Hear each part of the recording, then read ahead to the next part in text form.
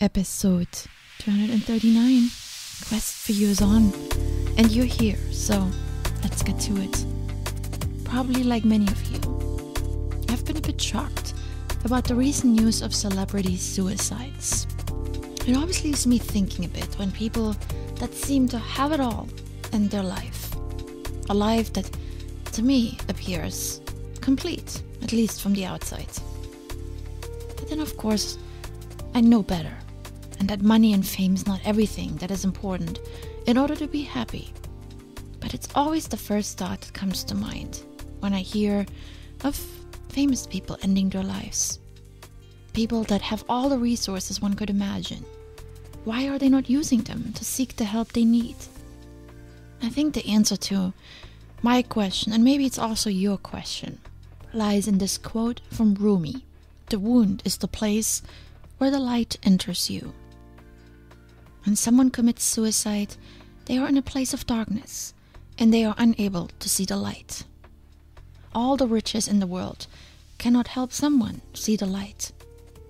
The light is within each and every one of us, and we all have access to it. But sometimes that access is blocked. It's too dark, and we cannot find the light. This quote, along with the sad news, inspired me to share this simple yet powerful message with all of you today. There is light in darkness. Rumi is right. Some of the greatest accomplishments people have achieved came out of the struggle against darkness. But not everyone wins the battle. Those that decide to end their life, they gave up. And it's very sad to me, because I believe that we're all meant to live a happy and fulfilled life. It's not our destiny to come into this world and cut our life short. No matter how hard it is sometimes. And it is often very hard. We all go through challenging times. Every single person, poor or rich, famous or not. We all suffer at one point or another. But it's important that we try to find the light in every darkness. That we don't give up. That we don't succumb to the idea that there is no way out. There is a way out. There is a way through. It's not always easy, and it takes work. But the key is understanding that the light is not anywhere outside.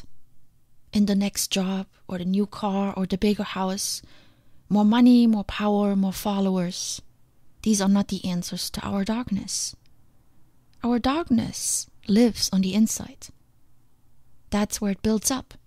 When our feelings are hurt, when we cannot find our way in life, when we don't know what to do with the difficult experiences that we have, where to file them, how to understand and digest them, and how to apply them. We stuff them in, push them aside, we ignore them, or sometimes we just battle with them day in and day out. They plague us, they won't leave us alone, and that means we have to deal with them. And just like the darkness is on the inside, the light is on the inside as well. We cure the problem at its source. This quote by author Schopenhauer describes it well. It is difficult to find happiness within oneself, but it is impossible to find it anywhere else. The lights on the outside often shine much brighter and look more promising. They seem like an easy fix. Pay some money and it will be done. But in and of themselves, they are not the real answer to the darkness that we experience within. It requires us to turn inward and look for the light. The quest for you is that very quest. The quest for light, the quest for purpose, the quest for meaning and answers. Whether you experience darkness or just want to be your best self, it requires looking inside. And while this may sound a little bit out there for some of you, I will make it simple and practical for you. To turn towards the light, you have to turn away from darkness. This means not dwelling on the negatives, repeating the bad news, replaying the negative events, or wallowing in sorrow and self-pity. To turn towards the light is to search for it. It doesn't happen automatically. It takes conscious effort, an effort many people are not willing to make. Some people voluntarily accept a life of suffering instead of trying to improve it. They think misery must somehow be part of life. To find that light, we have to accept that darkness is part of life. Sometimes more, sometimes very little. We can't pretend that it doesn't exist, but we can also not allow it to take over. We often don't recognize how easily light can come in. We get so caught up in darkness that we lose our way. Yet, letting light in can start with very simple things. Calling a friend, for example. I know I've done it many times. I have simply forgotten about my friends. In all the drama and the self-pity, wondering why nobody texts me, it doesn't occur to me that my best friends are only a phone call away. They cannot guess what's going on with me. But they would drop everything that they're doing if I picked up the phone and came to them with my darkness. That is why they're my friends. Reading a great book is another avenue in a different direction, away from darkness. It takes the focus off from ourselves and it helps change our perspective. If you're an avid reader like me, have you noticed how much less you read in times of darkness? All our energy is devoted to staying in darkness, when right there next to us, on top of the nightstand, there is a small reminder that the road towards light is only a few pages away. Spending time in nature. Nature is accessible for all of us. If not right outside your house, then probably not very far away. We take nature for granted. Consider it as pretty decoration to our manicured lives.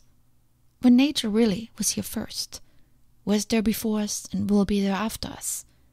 Nature is source, and we can always come to it when our artificial lives seem to swallow us. Nature is so much bigger than our little world. It has answers ready for us when we have questions. It shows us how life always goes on, despite the many obstacles it also puts out. Just look at the little flowers that grow in the cracks between cement blocks, or the change of leaves in fall that occur without anyone managing anything. Nature shows us how the impossible is possible, how we can let go, and how much more we can achieve if we just try a little harder. And lastly, helping someone in need. There are always people in greater need than us. And the best way, inward, towards a light you might not be able to see, is to extend graciousness towards another person.